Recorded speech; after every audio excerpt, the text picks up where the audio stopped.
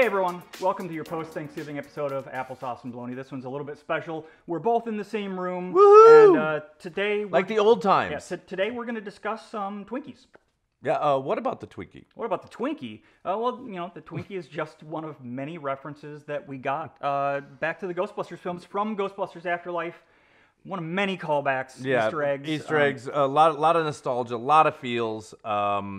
You know, again, we do this show to show our love for stuff. Ghostbusters is one of them. I personally loved the female cast Ghostbusters. Right. Holtzman, you know, Melissa McCarthy, you know, Kristen Wiig. Yeah. Leslie Jones. Leslie Jones. Kate McKinnon's Holtzman, like showstopper. Yeah. I liked that one, and I was excited for. I think the original concept was going to be a ghost core. Right. And it was going to be an alternate universe. Right. Well, this Ghostbusters Afterlife, obviously in the universe of the original Ghostbusters. Yeah. And completing and answering a lot of questions. I think a worthy sequel.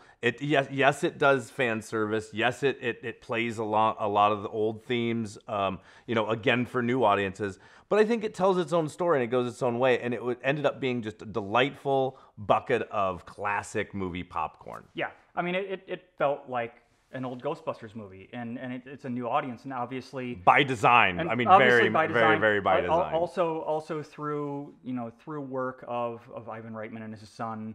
Whose name's escaping. Jason Reitman, who I guess they're making a big thing about. He was on set as a kid on the original one, right.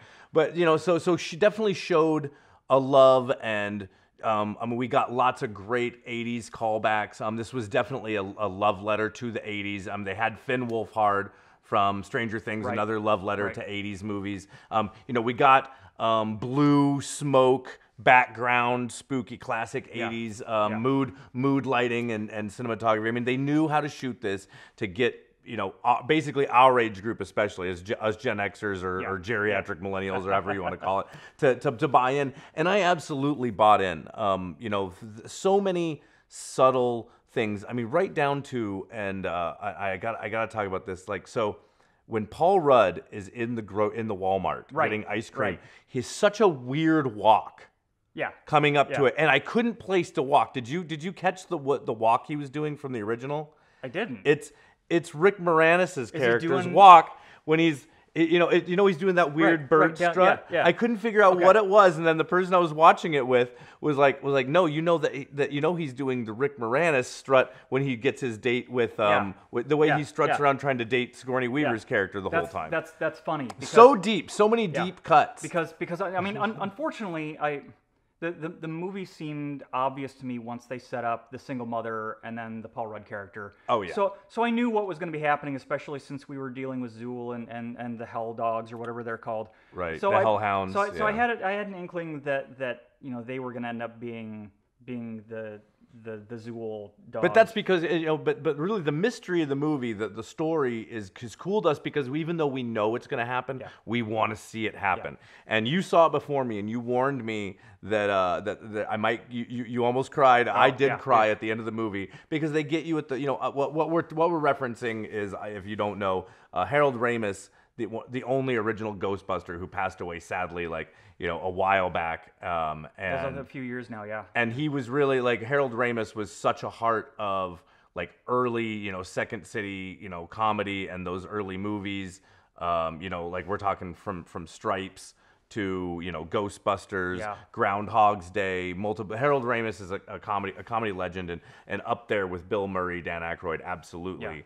Yeah. And so it was sad not to have him there, but the way that they brought him back, but it was such a great to be part of it and so integral to the story. Oh yeah, was and that, you know, the way they went about it with showing his character but not showing his face, and so you got the idea that it was Egon and he was doing things, and then we got to go with the rest of the movie. It was so great, and then you know, again, not to spoil things. Hopefully you've seen it before you're watching this, but like to bring him back at the end was just so, and it really made me wonder, like, I want to see the behind the scenes, like what did they use? It's some of the best of the best CGI recreation. I mean, if we're talking about like Leia from the very end of Rogue One to now to, you know, Luke Skywalker and Mandalorian. I have two thoughts on that. I have two thoughts on that.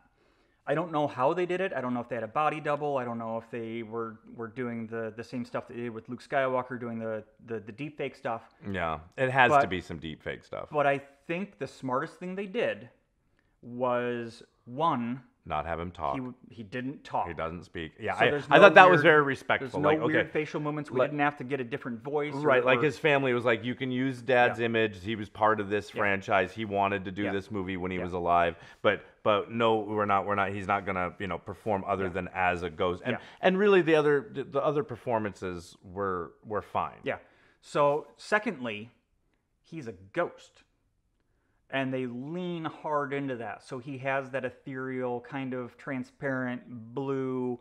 So he doesn't look real. We're not fighting our brains to go, that's a person. Well, really, and in the Ghostbusters world, really, I'm trying to think of a time when a ghost actually talks, but it's almost like they can't communicate normally. Like you can see them, Right. but I'm trying to think of any ghost in the Ghostbusters mythology that even talks. I mean, unless you want to go into the cartoons, which Well, aren't yeah. technically canon. Yeah, we can't go into now we're getting deep into Yeah. real Ghostbusters Yeah. cartoons. Because they definitely had talking ghosts in the real Ghostbusters. But like, see, Slimer doesn't talk. Yeah.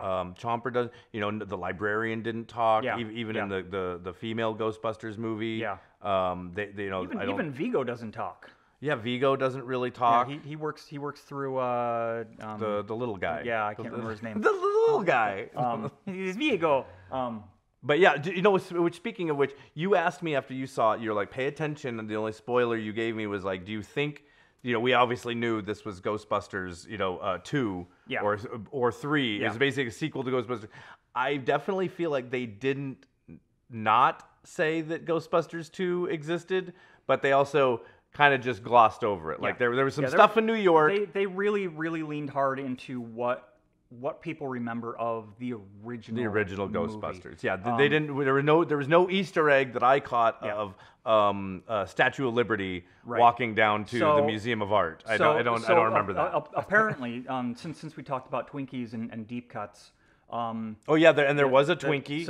I missed it, but I guess it was in the under the down lab, the secret Egon lab. So since we're talking about Ghostbusters 2, the next day I actually stumbled across an article where Jason Reitman was talking and saying, yes, Ghostbusters 2 exists. Okay. If you're a big fan and you're not just a Ghostbusters Zool and Cross the Streams fan, if you're actually watching, I guess the toaster is in the background in Egon's kitchen. Okay. There are little bits, ones. There's very deep cuts of things that exist through the movie. Through the whole movie. So it does exist. They just don't actively go out and go, yeah, the last time we knew the Ghostbusters, they were walking through New York City on the Statue of Liberty.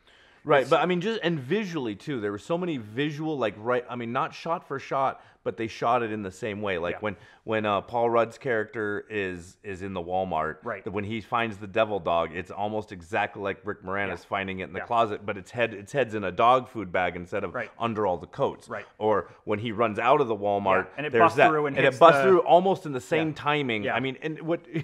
Yeah. The biggest jump of the film, I laughed at myself so hard. The biggest jump of the film for me was after he's running out of the Walmart trying to get to his car, and I knew it because I know Ghostbusters. I know this thing's gonna come crashing out of the Walmart, and I still jumped about like 2 feet off of my seat. It had that feel, and again, that's definitely playing on my nostalgia from the original one.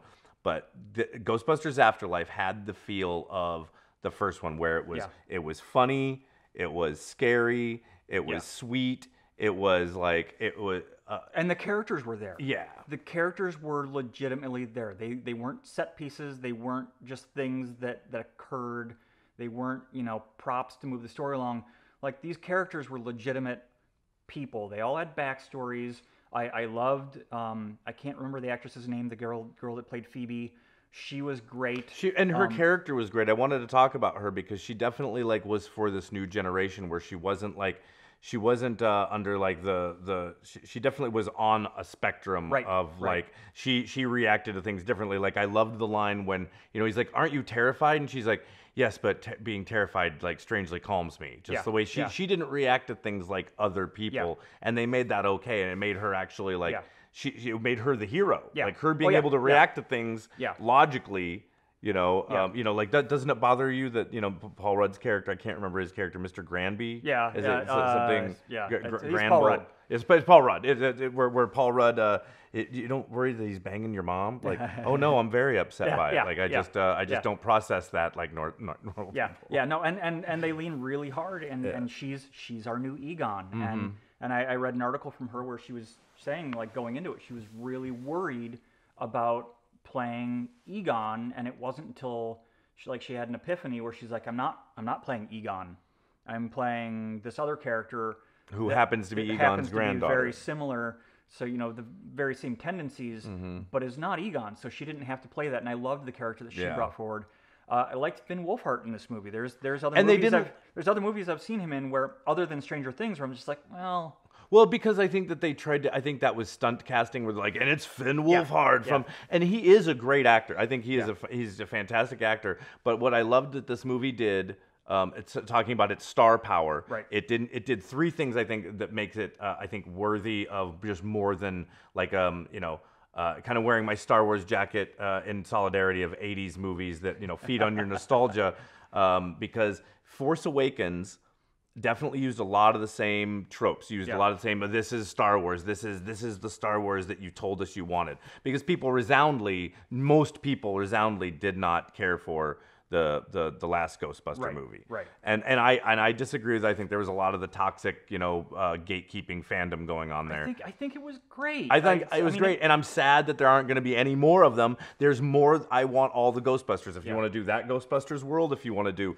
this new Ghostbusters world, yes, please give me some. It's kind of like where we are with Star Wars and Marvel. If it's good, we'll take it. But what the three things that this movie did really well is it didn't lean too hard on Finn Wolfhard or Paul Rudd's stardom to carry it, or the original Ghostbusters, or Bill Murray, Dan Aykroyd, Ernie Hudson, but they were not, and Janine, the lady that plays Janine, and we'll get to that. We'll get to her, the sort of setup for future Ghostbusters movie with her and Egon and Ernie Hudson, or Egon's family, the Spenglers, Winston and Janine are definitely designed, I think, to carry it forward into however they're going to franchise this into a world. They definitely, the star of this movie was Ghostbusters. And it was Phoebe. Yeah. It was really, this was Phoebe's journey. Finn Wolfhard was kind of present, and they had the sort of like love thing going on with him and the girl. If we're the teenage brother. He got to be the Venkman. He was very Venkman. Egon, her friend whose character's name I'm missing. Podcast. Podcast. Which we haven't talked about. Podcast was great, and that Dan Aykroyd, and that he got to be Aykroyd. He was the only fan of it, like his weird conspiracy podcast. Such a great winking at himself, Dan Aykroyd moment. Which is so great because Dan Aykroyd actually runs. Used to run a blog or a podcast where he talks supernatural because things. He has ties to all that stuff. But I didn't think about it till just now. But podcast was absolutely, it was definitely Ray. Oh, it was absolutely Ray. Just running around with the glasses on and just finding new ways to get to find what is I guarantee you that this is what they do when they bring back these properties that are like what's the magic? What makes it? What made that? That's what J.J. Abrams did with Force Awakens. What makes it Star Wars? What makes it? It's Ecto-1. It's a ghost trap that slimes things. There's a trap moment. There's the moment where the family members are lost and then it has to be regained, and then the overcoming moment at the very end where something goes horribly wrong and then everything is.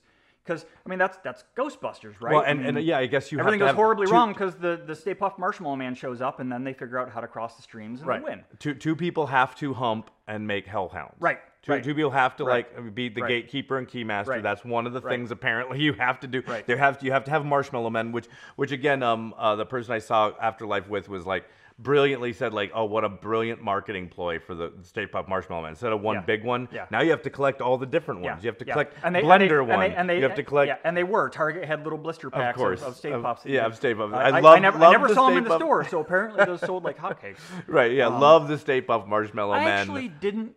That was not my favorite part of the movie. I would have liked to have seen a stronger homage to the Dana scene where if he's walking down a Walmart, show me the ice cream containers exploding. Show me the flying eggs that like we got. Right, but that's the thing. Remember, they were cute, but right. it leaned a little too heavily more into the cartoony side of Ghostbusters. I would have liked to have seen something more scary. I loved it. I loved it. Yes. Could there have been scarier parts? Cool. But I got a lot of those 80s feels, the big set thing that they did. Yeah. Talking about kind of more into the scary stuff. The stuff with Ivor Shandor, what's the actor's name? J. Jonah Jameson. Crap. What's that guy's name? I don't know. But yeah, I'll put it below. But yes, bing, there it is. Oh, that guy. Why don't we know that guy's name by now?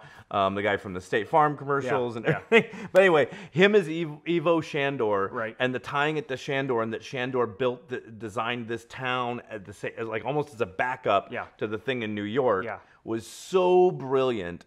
I bet you in earlier drafts it was the same building, but changing it to like sort of rural out in the desert, but more getting out of the whole New York thing instead of trying to, recapture all of the. They really chose like, hey, this is what Ghostbusters is. Yeah. This is let's have some people discover something, and there was a real Goonies vibe to this too, which I loved. There was very like letting the kids do it and the adults kind of taking a back seat. Yeah, I did not mind that it was a kid-driven movie. I didn't mind that it felt like Stranger Things or it felt like Goonies. Absolutely, yeah.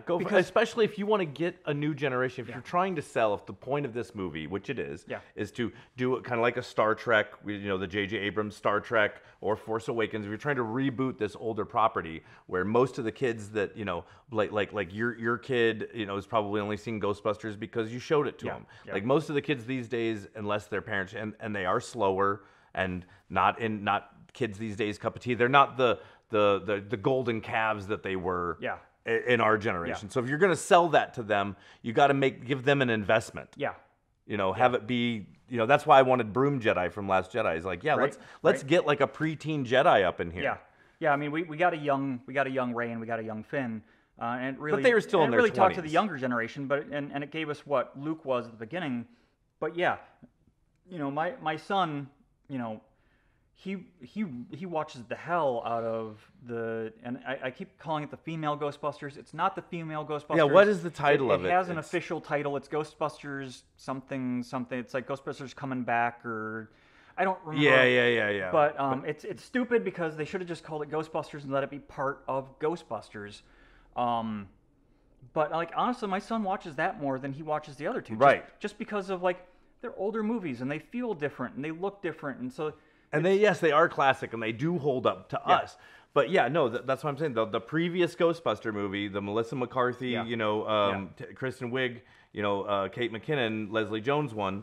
That one, for me, that one hit all the same markers. It gave you all the same sort of like classic moments, but actually was fresher. See, so it's interesting to me that a lot of the sort of like toxic, fanboy gatekeeper guys are like, I didn't like this Ghostbusters. They're like, well. Then what are you? You're the same people that didn't like the prequel Star Wars movies because George Lucas tried to do something different than what you were expecting. But then you didn't like Force Awakens because now they're giving you exactly what you're expecting and what you want. They're doing your fan service. And I thought Ghostbusters Afterlife did it really well. But the Melissa McCarthy Ghostbusters, I think, was a more original take on it while still being Ghostbusters. Because, and I mean, they weren't beholden to what came before it, and they got to do their own thing. Right. But it was still the same thing, and it was great. And I'm not saying that Afterlife was beholden to anything, because it definitely wasn't. They definitely did their own story. But it's just so amazingly tied into what came before. Well, and I hope they're listening, because they did the previous one under Ghost Core too. I know there's probably, especially all the crap that Leslie Jones especially had to take from being in that movie.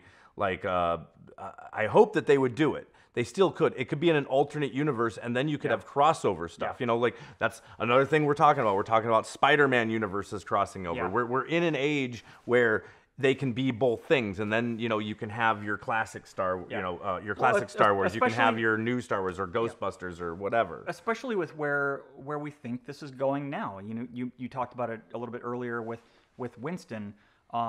So let's talk about that. Right, yeah. So post-credit scenes, spoiler alerts. Where Winston is now going back, and he's now a successful businessman, and he's buying back Ghostbusters. He bought back the firehouse. Yeah. He covers Ray's Dan Aykroyd's characters. Ray has his supernatural bookstore, which is kind of like where they reference all these crazy books in the original one, and they kind of reference it a little bit through podcasts, knowing about them. Tobin's Spirit Guide, basically. And then we've got they definitely I think in the first credit scene they sort of show that Sigourney Weaver and Bill Murray are probably will come back, right? But if they don't decide to or they don't want to, it's a nice end to their story. I found that to be a really nice cherry on top of my nostalgia thing. I know this sounds silly, but just to know that Dana and Venkman are still together, kind of glossing over the really awkward. I think that's one of the most off-putting things about Ghostbusters 2 is that they got together and then had a baby and broke up, and he didn't know about the baby. I don't know. It's Ghostbusters 2 is messy. Lots of mood slime. I have lots of mood slime about Ghostbusters 2. But it was nice to cap that story, and that they were still messing with each other and using the cards. Oh, the callback to the cards the and her zapping him and then like they totally pay off. They're like you think that he's actually got something, and Venkman's maybe been smart. He's marking the cards. No, he's marking the cards. He's marking the cards. Yeah. But then the second one with Janine, and again, so the scene is at the very, very end of the credits is first you see a scene from ostensibly right before the Ghostbusters go into the tower, into the apartment building. Right. You see Janine giving Egon a coin, and I wonder, was that an outtake scene or was it a redone scene? Man, I don't know. Because it's not in the original, but I could see that it being a scene that they cut out and then brought back in. But it looked right. So I gotta think that's maybe something. But if they deep faked it, real good. Yeah. But I think you're right. I think it might be just an outtake, like a scene they didn't use of like Janine and his sort of love story going. And again, more on that, like. So to really getting deep into Ghostbusters here, Ghostbusters lore, did you not expect and don't still think that Janine is their grandmother? See, I wondered about that because at no point do they talk about Mom. Now, granted, she doesn't she meets her and she doesn't react to her. She doesn't remember her. But right, it doesn't mean anything. Like maybe she grew up with. Maybe Janine took off first. Maybe Janine's always kind of hung to the back, and they don't, because I super expected when Janine showed up for her to be like Mom or her to be like I'm your grandmother, and it because it's weird though. It's really weird because the timing is awkward, because if you do the timing based on age, I was reading somebody said that basically. Phoebe's mom had to have been already born during Ghostbusters 2. So Egon already had a wife. Right. Somewhere. Well, and they kind of set up in Ghostbusters 2 that Janine and Rick Moranis' character is kind of hooking up. So, that's but I could see Egon almost I could see Egon almost like donating his sperm. Doesn't he seem like he'd be like somebody's like, I want to have your child, and he's like, well, here, he just hands over a sample. That would have worked if somebody hadn't have stopped him. Yeah, exactly. like he somehow had a kid without ever actually hooking up with anybody because he's just like non-binary, he's just non-sexual. He's asexual, and reproduces via. So somebody's like, I want to have your baby, and then next time he sees him, like, here's a tube, here's a test tube. I reproduced through mold spores and slime. And pods. Here's a scraping of my skin that I DNA'd up. But So they cut from that to Janine talking to Winston's character after this scene where she gives him a coin, and she's kind of got that coin in her pocket, and I felt like that coin has significance, but then the rest of it's just sort of talking about how he's going to carry on the Ghostbuster legacy.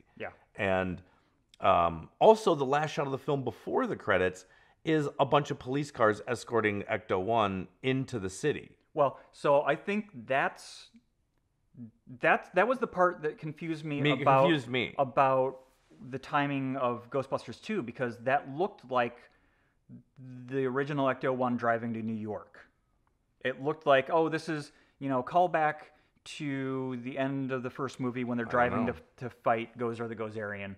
That's where that felt like to me. So that was my question, because everything felt, they referenced Ghostbusters a lot. And they just kind of peppered Ghostbusters too. So that was the thing that confused me. But we're kind of getting a little bit long.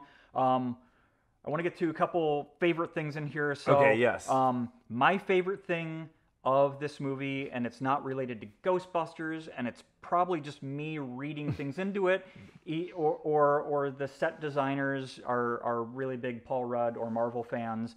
I loved when Paul Rudd was in Walmart shopping, and he walks up to the ice cream containers, and it's just a wall of Baskin-Robbins. Yes. Because that's his job. Because in Ant-Man, he's working at Baskin-Robbins. Yes. So whether that's an actual Easter egg or call out, I laughed during that part. It was good. I thought that was really funny. It's of course it has nothing to do with the movie, but that was my favorite part. It got me the most. I giggled. What was your favorite part of the movie? Oh, easily my favorite part is going down the fire pole, like the exploring Egon's dirt farm.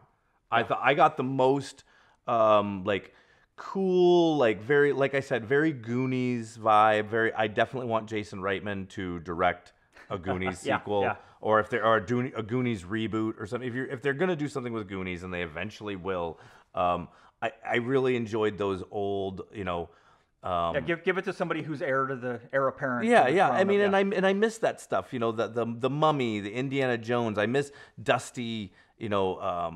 Looking for clues and uncovering and the way that the whole story, the way they tied Ivo Shandor's story together. I mean, it's going to make going back and watching the old Ghostbuster movie even cooler. Right. And this definitely, and I'm excited, and I hope that this. Again, it's a nostalgia movie. It's a fan service movie, but I also think it could be a really cool jumping off point for a franchise. I'm 100% into. I Ain't Afraid of No Ghost. Like, give me all the Ghostbusters. Yeah. So I mean, like I've been telling people, if there's something strange in your neighborhood and it don't look good, you're probably at the wrong movie. You didn't watch Ghostbusters Afterlife.